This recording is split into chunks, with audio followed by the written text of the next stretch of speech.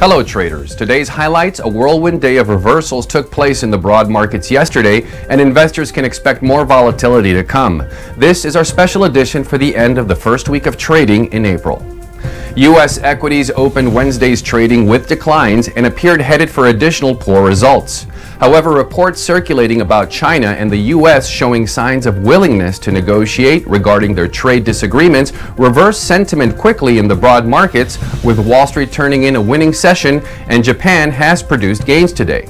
The broad markets remain fragile, and there are other concerns generating headwinds for investors.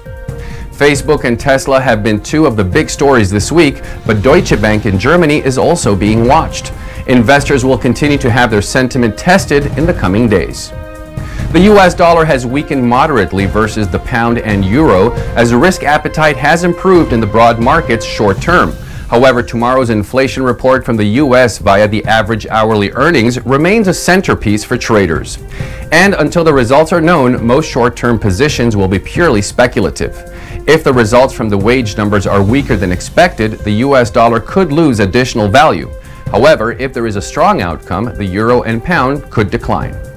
The commodity markets have seen fast results within a wide range of products, as the trade battle between China and the U.S. has caused ramifications. U.S. crude oil, however, is still within a known range and did see value added yesterday. In the coming days, crude oil may gather additional momentum and test resistance near $65 a barrel. The UK's Services Purchasing Managers Index will be highlighted today at 0830 GMT, and tomorrow's average hourly earnings at 12:30 from the US will be a focal point for investors. Thank you for watching. Have a good trading day, and we'll see you again soon.